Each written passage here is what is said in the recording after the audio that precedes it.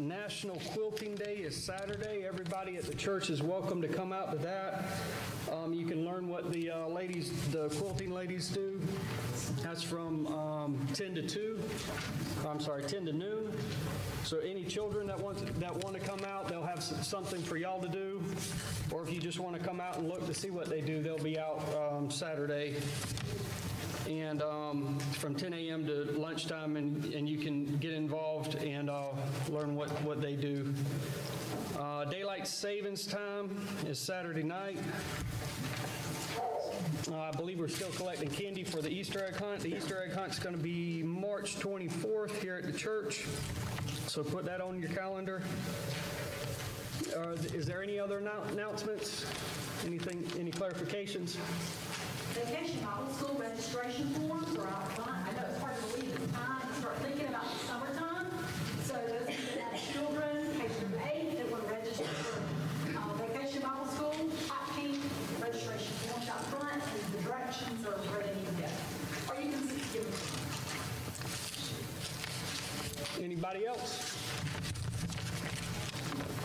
All right, let us prepare our hearts and minds for worship.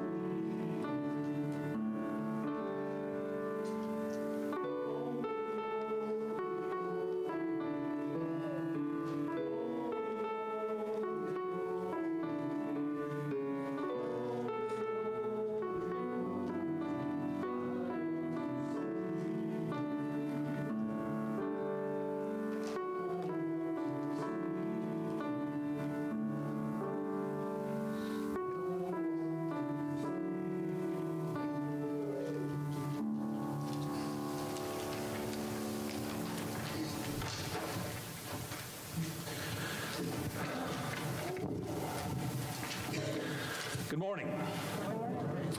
I would just like to say, first of all, hello to Dee and Michaela and Potter. Hi, Arliss Joe, and hi, Mom and Dad. Mom, this is one of those days when the haircut that you commented on last time I was home about being cut curly, yeah, it's curly today, thanks to the humidity. I know that we have someone who would like to share a thank you. It's me. Can you hear me? Yeah. Okay. I want to thank y'all, everyone, for your prayers and your concerns. I went back to Mayo, and I got a great report. And I'm so thankful to y'all and, of course, to God. But the whole thing, I could feel your prayers. As I lay there in the MRI, I was more calm than usual. And I could feel your prayers. They're really good. And then when the doctor told me that nothing had changed, and I don't have to go back for a whole year, so that's great news. I like the doctor. I had a new doctor, and I only have to see one doctor when I go back. No more surgeons, no more radiation or oncology. So I thank you all, and I love y'all so much, and I really appreciate your prayers and concern. Thank you.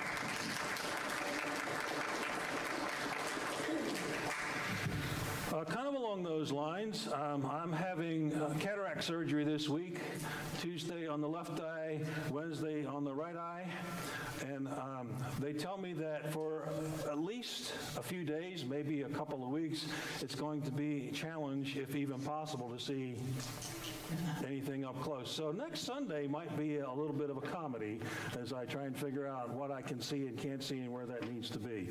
My wife has sent me a whole box of different kinds of readers, and we're hoping that one of those will work. But at this point, I don't know what to expect next Sunday, so it'll be fun. We begin with our greeting. Let's stand.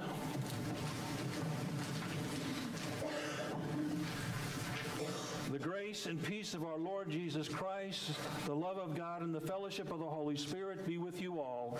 And also with you. Let us share the peace of Christ with each other. God's peace.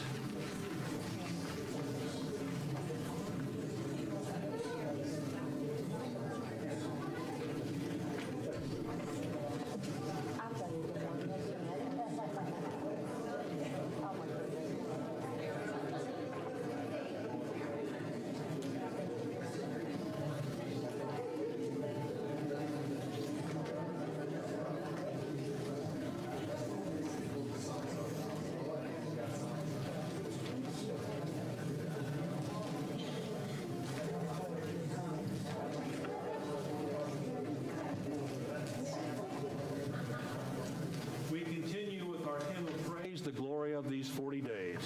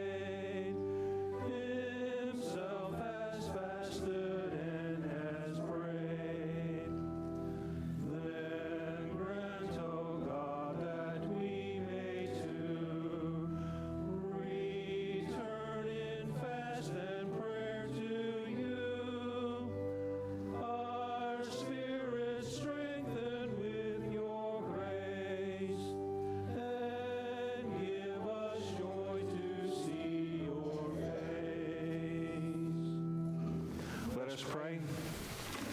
Holy Father, you made it clear to your chosen people that you are the one true God who is worthy of our worship.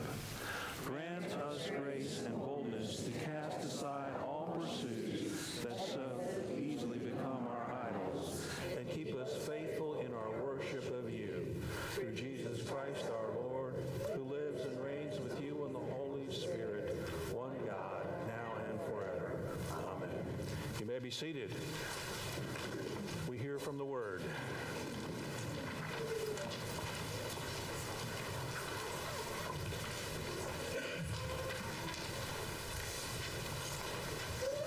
The first reading is from the book of Exodus 20, verses 1 through 7, and it's on page 72 in your Pew Bible.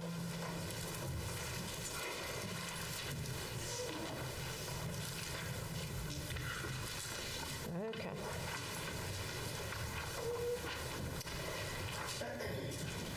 And God spoke all these words, saying, I am the Lord your God, who brought you out of the land of Egypt, out of the house of slavery. You shall have no other gods before me. You shall not make for yourself a carved image or any likeness of anything that is in heaven above, or that is in the earth beneath, or that is in the water under the earth. You shall not bow down to them or serve them, for I, the Lord your God, am a jealous God, visiting the iniquity of the fathers on the children to the third and the fourth generation of those who hate me, but showing steadfast love to thousands of those who love me and keep my commandments. You shall not take the name of the Lord your God in vain, for the Lord will not hold him guiltless who takes his name in vain. The second reading is from 1 Corinthians 1, verses 18 through 31, page 1131 in your Pew Bible. For the word of the cross is folly to those who are perishing, but to us who are being saved it is the power of God. For it is written, I will destroy the wisdom of the wise, and the discernment of the discerning I will thwart. Where is the one who is wise? Where is the scribe? Where is the debater of this age? Has not God made foolish the wisdom of the world? For since in the wisdom of God, the world did not know God through wisdom, it pleased God through the folly of what we preach to save those who believe. For Jews demand signs and Greeks seek wisdom. But we preach Christ crucified, a stumbling block to Jews and folly to Gentiles. But to those who are called, both Jews and Greeks, Christ, the power of God and the wisdom of God. For the foolishness of God is wiser than men, and the weakness of God is stronger than men. For consider your calling, brothers. Not many of you were wise according to worldly standards. Not many were powerful. Not many were of noble birth. But God chose what is foolish in the world to shame the wise. God chose what is weak in the world to shame the strong. God chose what is low and despised in the world, even things that are not, to bring to nothing things that are, so that no human being might boast in the presence of God. And because of him, you are in Christ Jesus, who became to us wisdom from God, righteousness and sanctification and redemption, so that, as it is written, let the one who boasts, boast in the Lord. Here ends the reading. Please stand.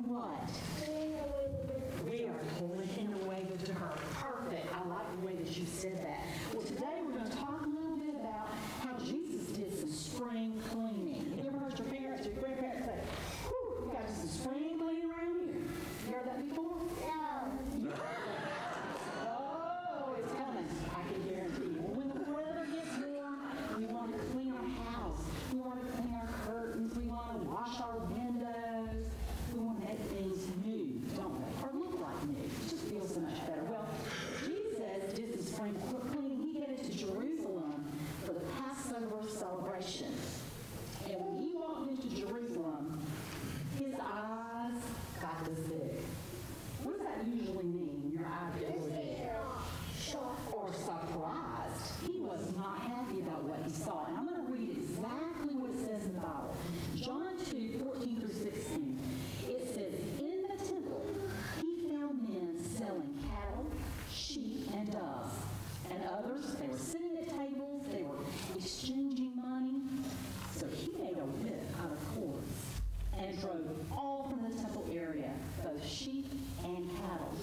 He scattered the coins of the money changers and overturned their tables. To those who sold doves, he said, get these out of here. How dare you turn my Father's house into a market? Does it sound like Jesus was very happy? No. He was not. You know, we are in the season called what? Lent. Very good. You know what the word Lent means? Can I say? Absolutely, Pastor. Spring. That is correct. The season of spring. So we need to give Pastor Corky a lead. I'm glad the pastor could answer. So, the word Lent means what? Spring. But you know what? That word Lent means so much more right now. You know that?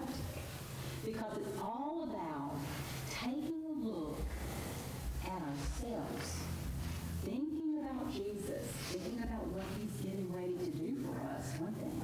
But thinking about our heart, think about what we put in our body, think about how we talk to other people, being kind, what we do for Jesus, how we can be more like Jesus. So are there some areas in your life, some things in your heart or mind, or maybe at your house, that might need a little spring cleaning? Think about that. I know there are things in my life that every day Miss Leslie has to think about.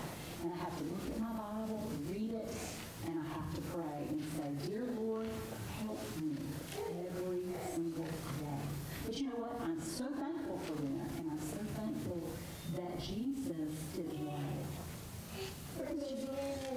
He does. He easily forgives us. Thank goodness when I ask, dear Lord, please forgive me, he does. He does that. So, this week, I want you to think about ways you can do some spring cleaning.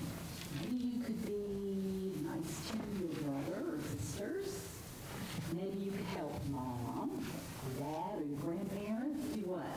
Do something you can clean. Make it help them clean. I bet they would really be happy about that. But most of all, think about what you can do for others and for Jesus, just like he did. Okay? So let's do some spring cleaning, just like Jesus did in the temple. Start ahead. Dear Jesus. Dear Jesus. During this time. We think of spring cleaning. And Lent. We ask you to forgive us. When we do wrong. To make us clean. Amen. Get your bulletin.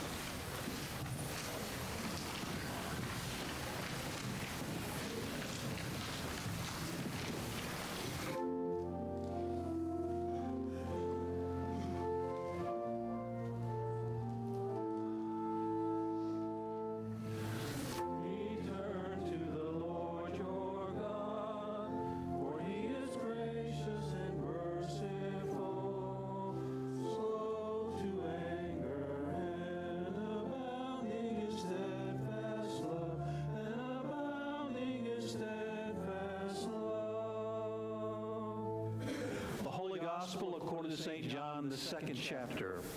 Glory to you, O Lord. The Passover of the Jews was at hand, and Jesus went up to Jerusalem.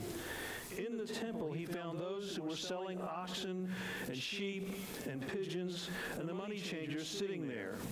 And making a whip of cords, he drove them all out of the temple with the sheep and the oxen.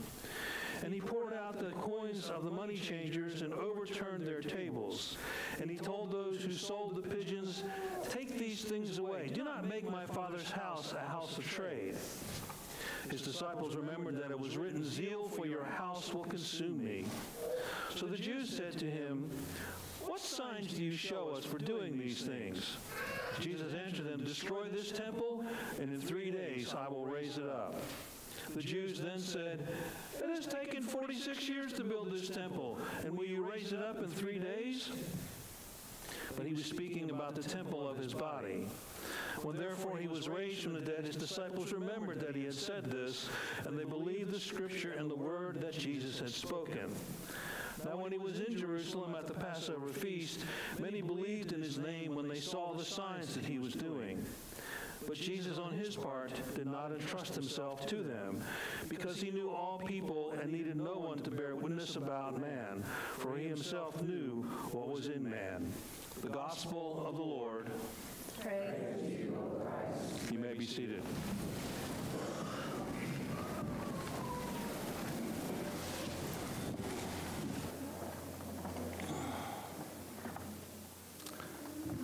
I wonder if you've heard or said this. If only we could put the 10 Commandments back up on the walls of the courtrooms or the schools or maybe even the churches. Anybody heard that? Yeah. My question is why? Do the 10 Commandments have some kind of magical quality that would mysteriously set everything right? Will such a display get people to start doing the right things? Or maybe that putting these up on the wall will somehow make God happy because we're displaying his word? Let's be real here. Our culture has pretty much decided that the first table of law, what we heard read, the table that talks about our relationship with God, is really no longer valid. We have all kinds of things that we can worship as God. A lot of them things that we make up on our own. So we'd have to leave those commandments off. And then we pretty much decided to, as a culture, that we're going to ignore the second table of the law, which has to do with how we treat each other. So we'd have to leave those off as well. And, well, that leaves us with nothing. Well, the argument goes, these 10 words, that's what it's called in the scripture, would serve as the foundation of the Judeo-Christian law. No, not really. You see, we've moved away from any belief of an objective standard, and now law is about clever interpretation of the law, not about what's really there. Well, some have said to me, maybe we can learn about the ethics expressed in the Bible without all that faith stuff. Yeah, well, that doesn't work either, because the worship of Yahweh and the following of the code expressed in the 10 Commandments kind of go hand in hand. And really, if you don't have one, it's not long before you don't have the other. If you go back and actually read the story as it's told, first in the book of Exodus and then the book of Deuteronomy, you'll see that what's going on here is that God has already rescued, he's already saved the Hebrew people. That is, he's already in a relationship with them. So the Ten Commandments are not about creating a relationship with God. They're about how that relationship is expressed. And only when he's in relationship with the people does he speak these words. Did you hear that in the lesson? We think of them as always being written down on stone. That didn't happen till later. First, he speaks these words to the group of people gathered at Mount Sinai. Later, they get inscribed in stone. And these 10 words, the word that is used in Greek is decalogue, deca meaning 10, logos meaning words. 10 words are part of a much larger covenant ceremony. And the final result of that covenant ceremony is nothing less than the salvation of the world.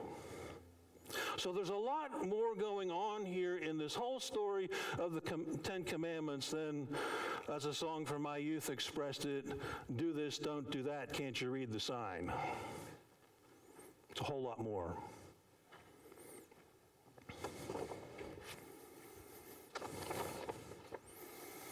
This is my copy of the Constitution of the United States.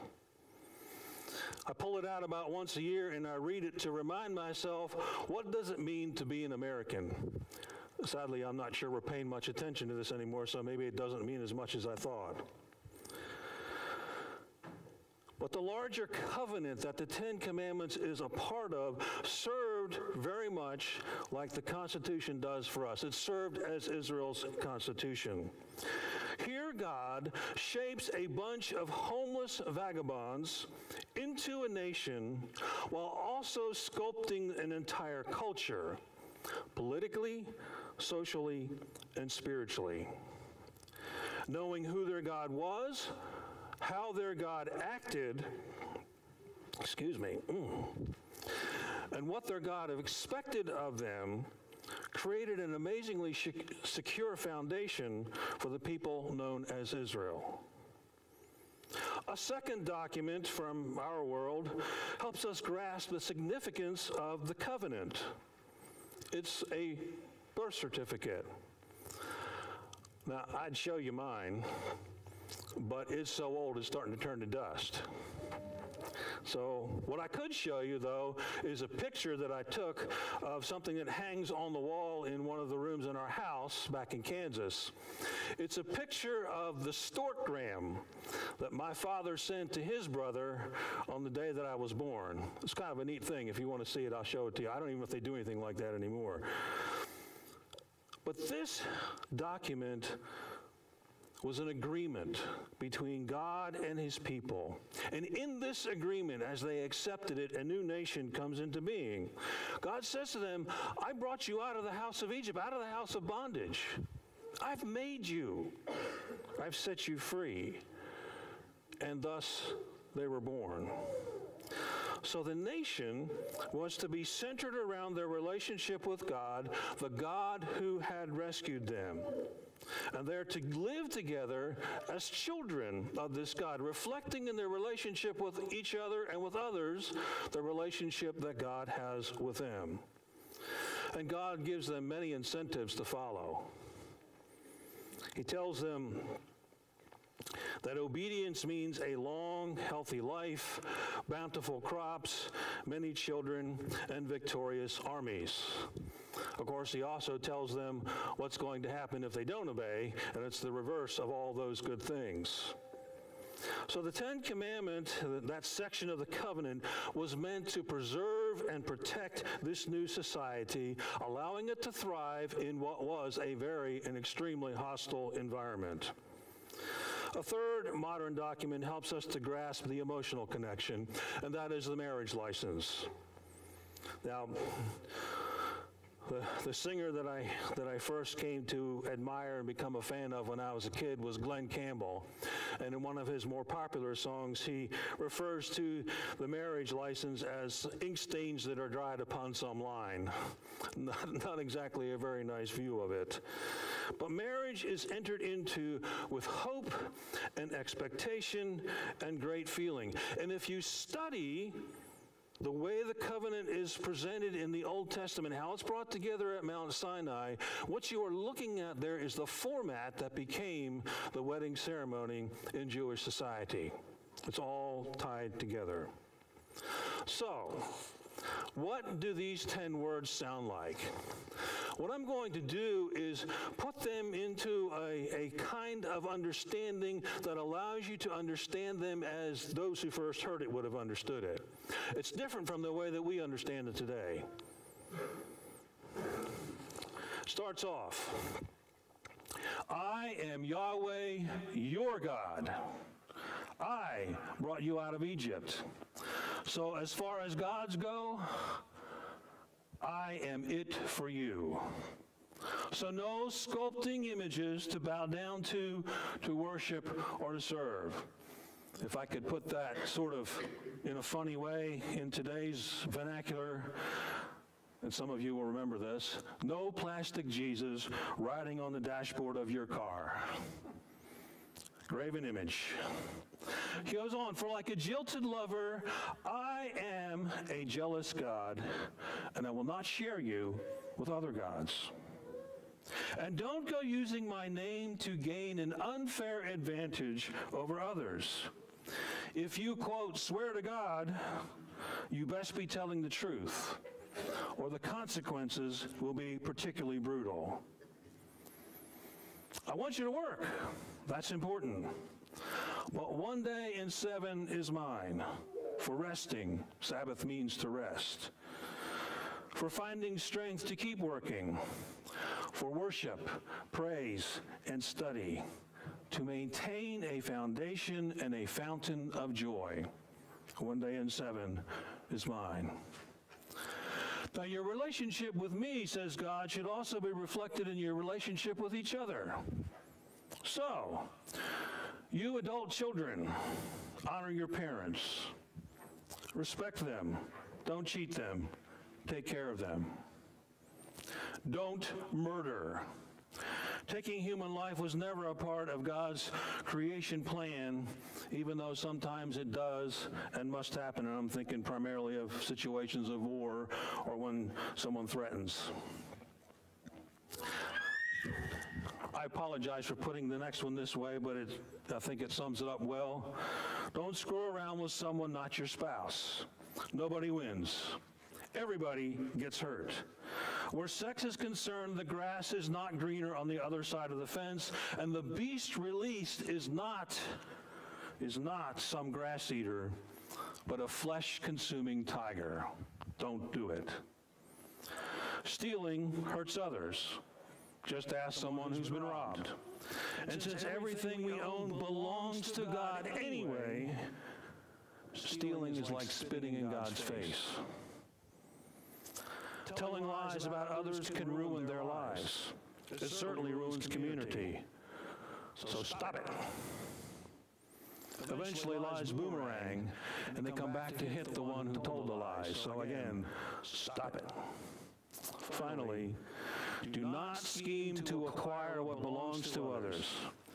It's given to them to have and to hold for a time, just as God has given us what we have to hold for a time.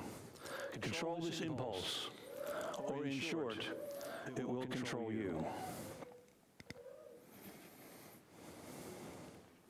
Living this way would have then, and would today, have a profound impact on the world. So how did Israel do? How do we do?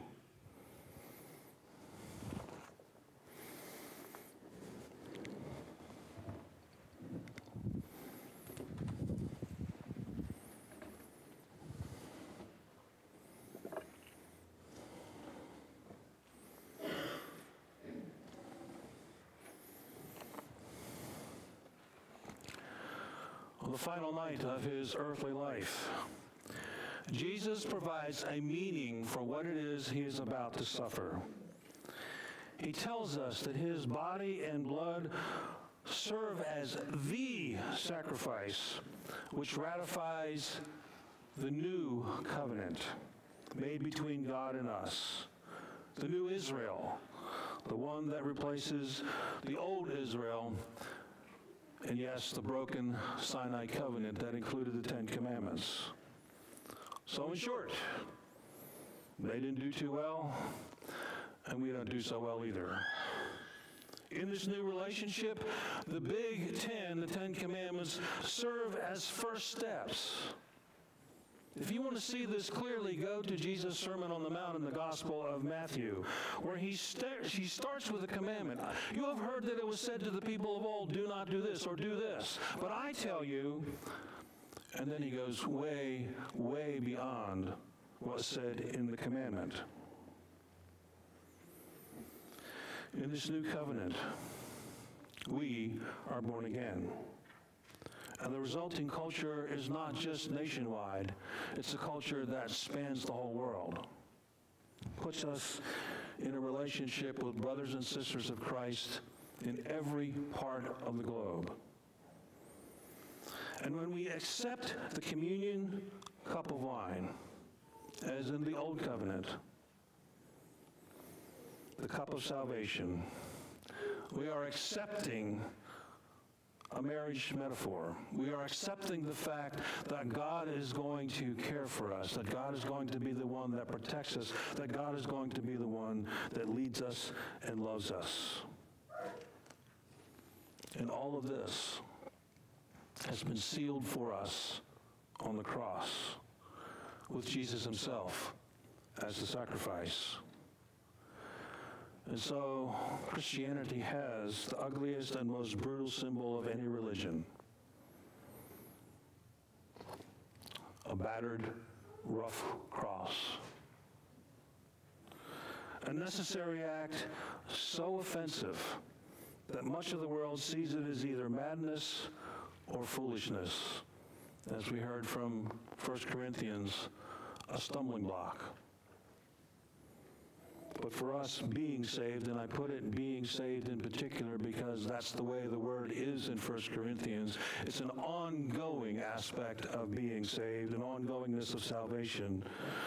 The cross underlines the depth of Christ's love and therefore God's love for us. The cross is proof of his passionate engagement to us, with us, and for us.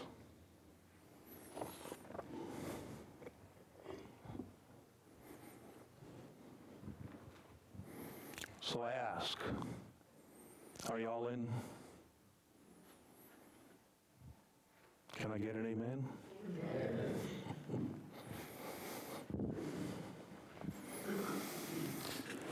Our song of response, number 406, Take My Life That I May Be. Let's stand and sing.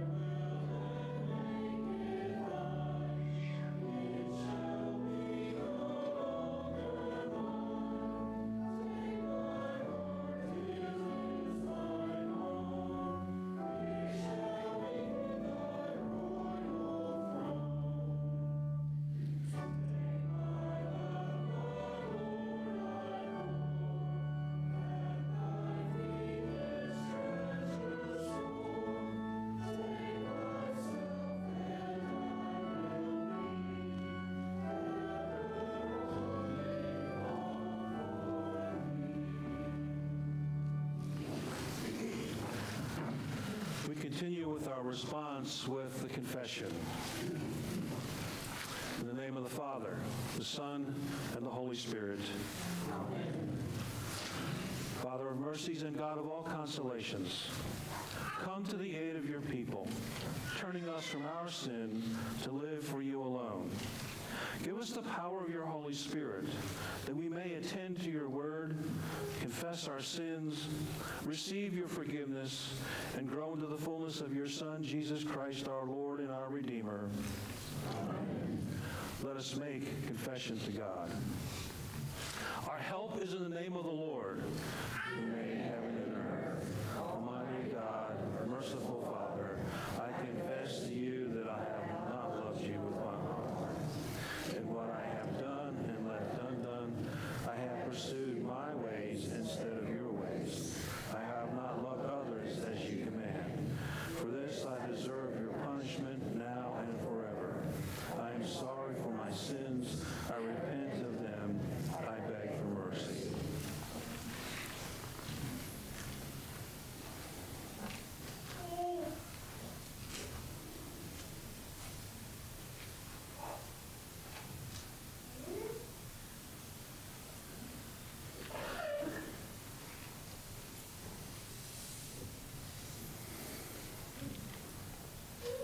Jesus instructed his followers that, quote, if you forgive anyone's sins, their sins are forgiven. Do you believe this? Yes, I believe. But Almighty God in his mercy has given his Son to die for us, and for his sake forgives us all our sins. Through the Holy Spirit, he cleanses us and gives us power to proclaim the mighty deeds of God, who called us out of darkness into the splendor of his light. In obedience to the command of our Lord Jesus Christ, I forgive you all your sins. In the name of the Father, the Son, and the Holy Spirit. Amen. Rejoice, the Lord has made you free.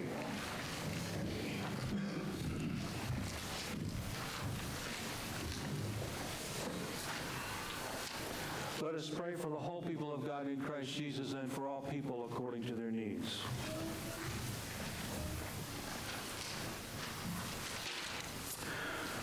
Lord God, we rejoice that Deb Lowe has been able to go home this week.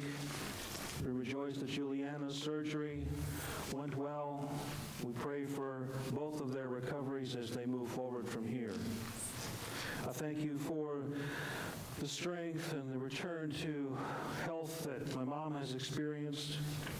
I just pray that you would teach us how to use this time, this gift of time that you've given us wisely. We lift up to you Sarah Melstar, who's just been diagnosed with MS at the age of 37. We pray for the Ron family and Pat and the grandmother, the matriarch, who's in stage 4 bone cancer, now under hospice care, that you would not allow her to suffer. We pray for Virginia DeSalvo, who's going to have surgery this week for cancer. Pray for my friend Ralph as he tries to deal with and take care of his friend Fred, and of Ralph's wife Margaret, that you would continue to bless him with health and compassion and wisdom. And we lift up those two who are struggling with mighty health issues. We pray for Barry Cobb, for Bailey, for Jack, for Molly, for C.L. Arnsdorf, for Liz Dean, for Caitlin Dickey and her baby, for Jeff and Selma Stevenson, for Ann, for Dave. We pray for Pastor Ellie going through treatment for cancer, for Tim's mom. We pray for Tammy and Ashley. We give thanks that she's still been able to carry this baby, and pray that you would allow her to carry it full term. We pray for Fran.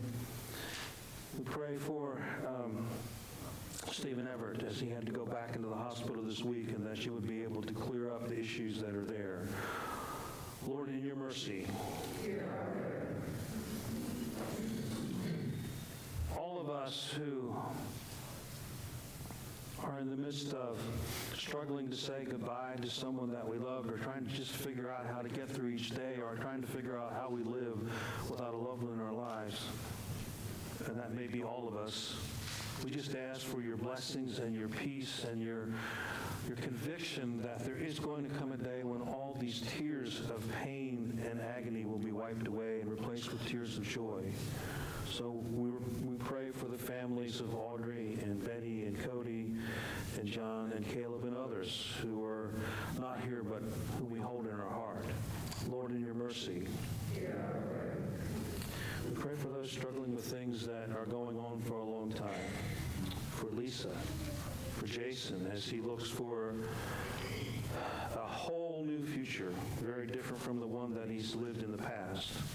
For Mom and Dad, for Sharon, for Stephen as this whole process continues, for Carolyn and Carolyn's son Rick, for Paul and Brenda, Mary and Daniel, and Sarah as she continues this long journey, for Dorothy, for Virginia, for Arme, and for Isabel, that you would pour a blessing out on them, that they would know your presence, Lord, in your mercy. We lift up to you those who are on the front lines, those who see things that the rest of us never know anything about, whether it's in law enforcement or firefighting or military or hospital or EMTs, that you would use them, but also that you would give them a blessing and wipe away whatever things are in their mind that they don't need to keep seeing. Lord, in your mercy. And we lift up to you those who are reaching out to others in ways that we can't, and we give thanks for the ministries that reach others in ways that we can't, and we're grateful that we can support them.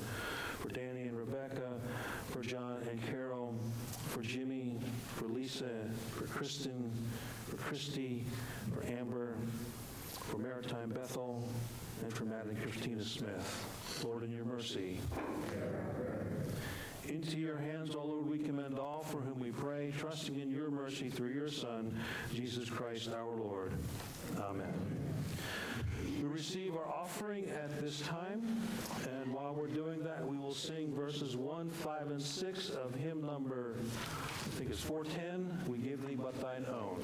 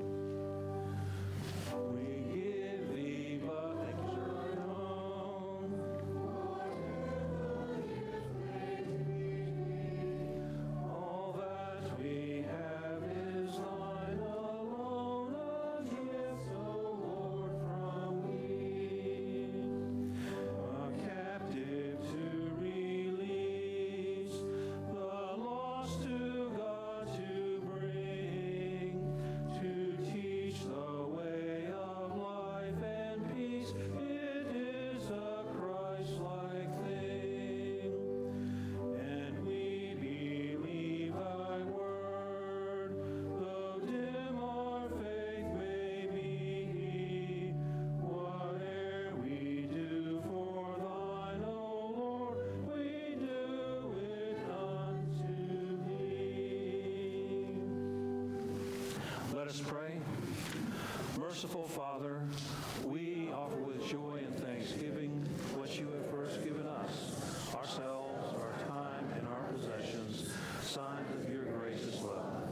Receive them for the sake of him who offered himself for us, Jesus Christ our Lord. Amen. The Lord be with you. Lift up your hearts. Let us give thanks to the Lord our God. It is indeed right and salutary that we should at all times and in all places offer thanks and praise to you, O Lord, Holy Father, through Christ our Lord. You bid your people cleanse their hearts and prepare with joy for the Paschal feast. Renew our zeal in faith and life and bring us to the fullness of grace that belongs to the children of God. And so with the church on earth and the hosts of heaven, we praise your name and join their unending hymn.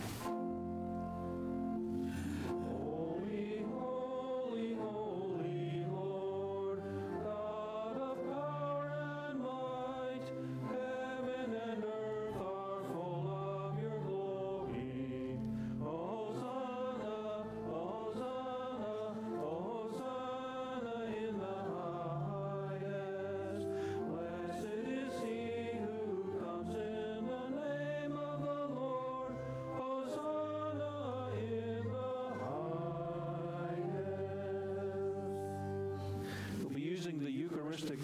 address found in the front of your hymnal on page number 69, the pink column.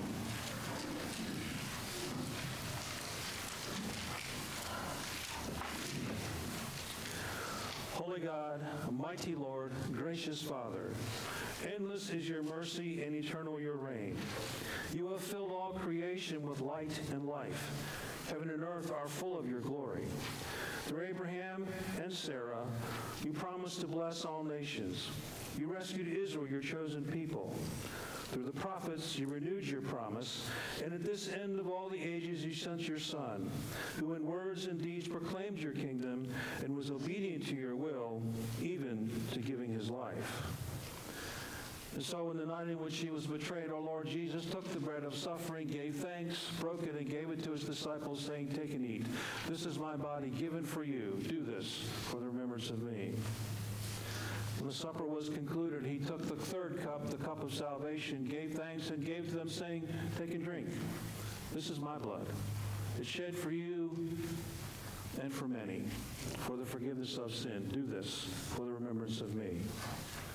For as often as we eat of this bread and drink from this cup, we proclaim the Lord's death until he comes. Christ has died, Christ is risen, Christ will come again. Therefore, gracious Father, with this bread and cup, we remember the life our Lord offered for us. And believing the witness of his resurrection, we await his coming in power to share with us the great and promised feast. Amen. Come, Lord Jesus. Send now, we pray, your Holy Spirit, the Spirit of our Lord and of his resurrection, that we who receive the Lord's body and blood may live to the praise of your glory and receive our inheritance with you, all your saints in light. Amen. Come, Holy Spirit. Join our prayers with those of your servants of every time and every place, and unite them with the ceaseless petitions of our great high priest until he comes as victorious Lord of all. Through him, with him, in the unity of the Holy Spirit, all honor and glory is yours, Almighty Father, now and forever. Amen. We pray together saying, Our Father, who art in heaven, hallowed be thy name. Thy kingdom come, thy will be done, on earth as it is in heaven. Give us this day our daily bread, and forgive us our trespasses, as we forgive those who trespass against us. And lead us not into temptation, but deliver us from evil. For thine is the kingdom, and the power, and the glory, forever. Amen. The body and blood of the Lord for the people of the Lord. We invite all who confess Christ as Lord to join with us in this meal of celebration. You may be seated.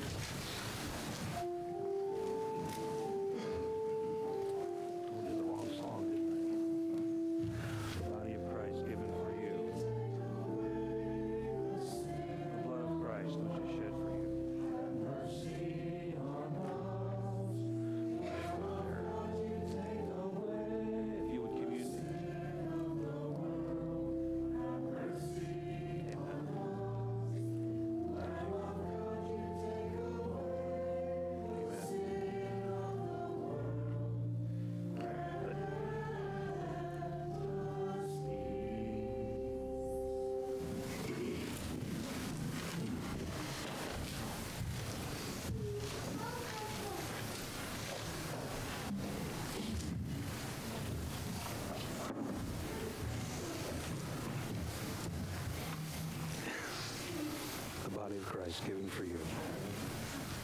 The body of Christ given for you. The body of Christ given for you. The body of Christ given for you. The body of Christ given for you.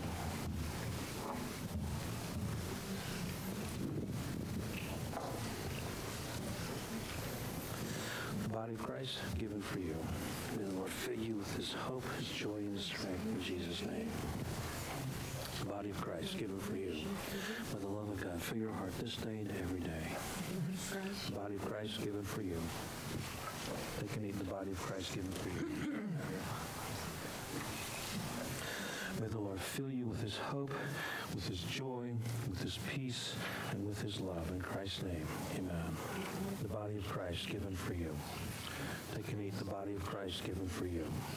This is the body of Christ given for you.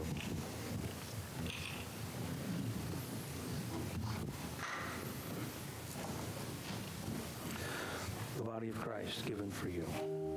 The body of Christ given for you. The body of Christ given for you. May the Lord come upon you this day and fill you with all of his joy and hope in Christ's name. The body of Christ given for you. The body of Christ given for you. Take and eat the body of Christ given for you. The body of Christ given for you. When you come into your kingdom, Jesus, remember me. When you come, the body of Christ given for you. The body of Christ given for you. The body of Christ given for you. The body of Christ given for you. The body of Christ given for you. The body of Christ given for you. May the Spirit of God come upon you with all of his wisdom, with all of his hope and joy in Christ's name. The body of Christ given for you. The body of Christ given for you. When you come into your kingdom, Jesus. The body of Christ given for you. The body of Christ given for you. The body of Christ which is given for you.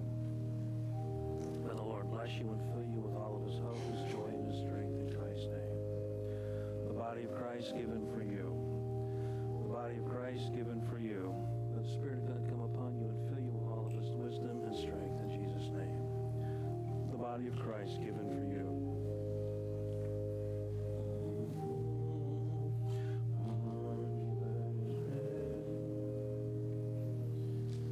The body of Christ given for you. The body of Christ given for you.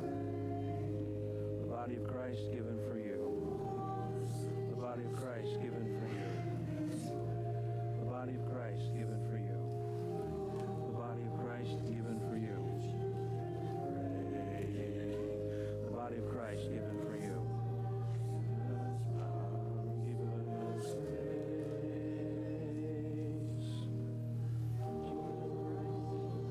The body of Christ given for you. The body of Christ given for you. This is the body of Christ which is given for you. The body of Christ given for you. The body of Christ given for you. This is the body of Christ given for you. The body of Christ given for you. The body of Christ given for you. This is the body of Christ given for you. Lord, send your Spirit in this place.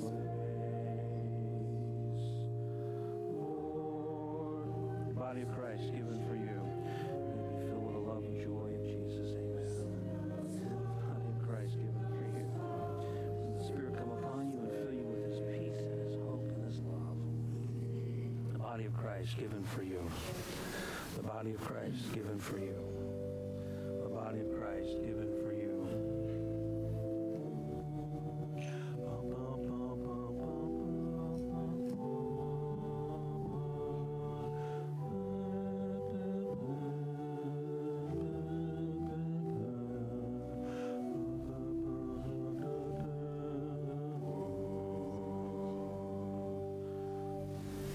Eat this bread, drink this cup. The body of Christ given for you. The body of Christ given for you. The body of Christ given for you. The body of Christ given for you. The body of Christ given for you. The body of Christ given for you. The body of Christ given for you. The body of Christ given for you. Blessed always in Christ. The body of Christ given for you. Eat this bread, drink this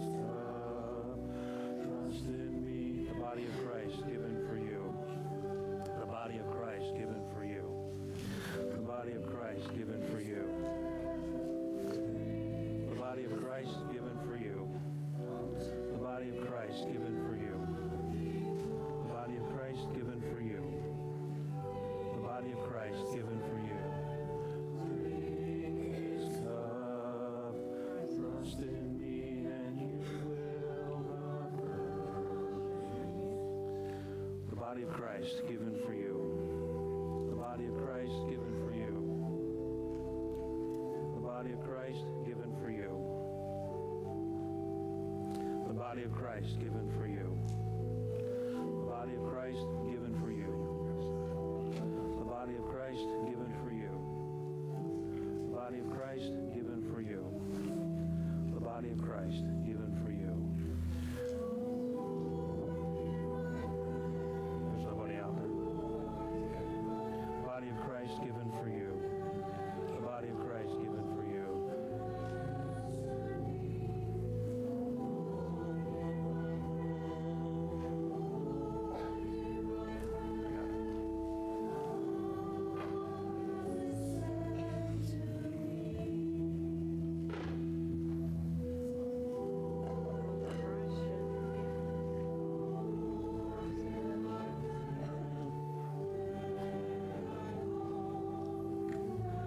Thank you.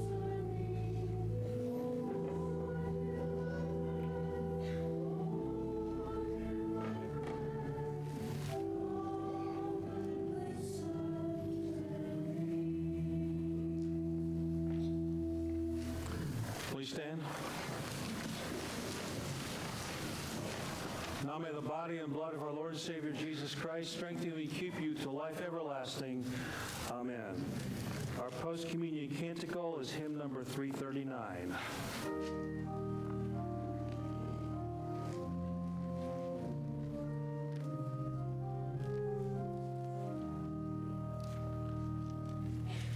O Lord, now let your servant depart in heavenly peace, for I have seen the glory of your redeeming grace, a light to lead the Gentiles unto your holy hill, the glory of your people, your chosen Israel.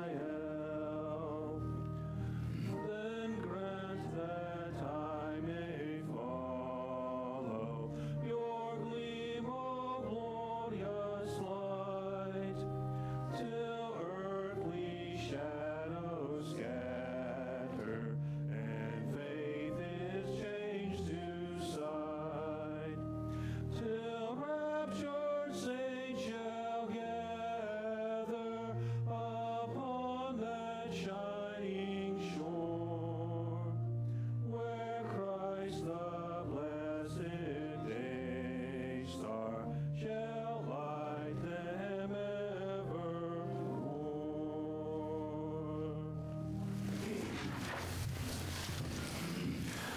May Almighty God, Father, Son, and Holy Spirit bless you now and forever. Amen. Our closing song, Rock of Ages.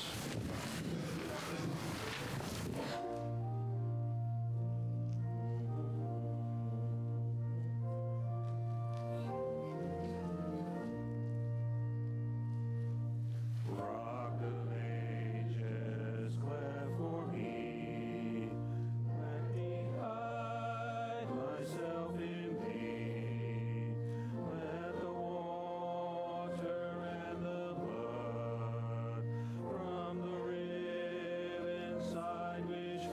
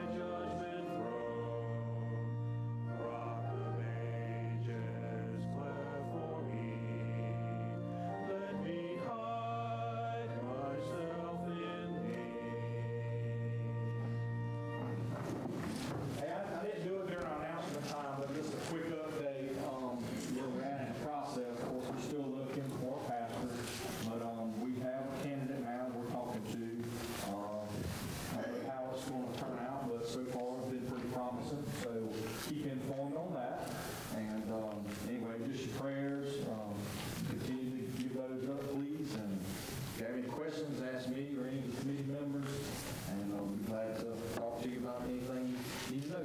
So, A reading from Matthew. One evening after Jesus had fed a large crowd with just 5 loaves of bread and 2 fish, he sent his disciples ahead of him in a boat while he went up on the mountain to pray. During the night, the disciples' boat was battered by waves, and they were struggling against the wind. In the early hours of the morning, Jesus came to them, walking on the water. Seeing him, the disciples were frightened, thinking they were seeing a ghost. Jesus reassured them, saying, "Take courage, it is I. Don't be afraid." Peter, one of the disciples, responded by saying, "Lord, if it's you, tell me to come to you on the water." Jesus invited Peter to come, and Peter stepped out of the boat and began walking on the water toward Jesus. However, when Peter noticed the strong wind, he became afraid and began to sink. He cried out to Jesus for help, and Jesus immediately reached out, caught him, and said, "You have little faith, why did you doubt?" The moral significance of this story for Christians today is often seen as a lesson about faith and trust in Jesus, especially during challenging times, which is where we are. So with that, let us pray. As we search for our new pastor, and it takes longer than we want it to, help us, Lord, to understand that it is your will that is done, not ours. It is God's timing, not ours. Lord, help us to not lose sight of you. Help us to keep the faith. As we prepare our hearts for you, Lord, we pray that you keep us strong and diligent in your works. In Jesus' name we pray. Amen. Amen. That passage has been used for almost 2,000 years to refer to the church as the ship on the ocean. And if you go into many old church buildings, you notice that the ceiling with all of its wood and stuff is shaped as an upside-down version of a boat. That's why it's called the nave, as in Navy. So we are the ship on the sea. Here's the sending charge. Beloved in the Lord, God has shown you what is good. What does the Lord require of you? To do justice, to love kindness, and to walk humbly with your God. Go and do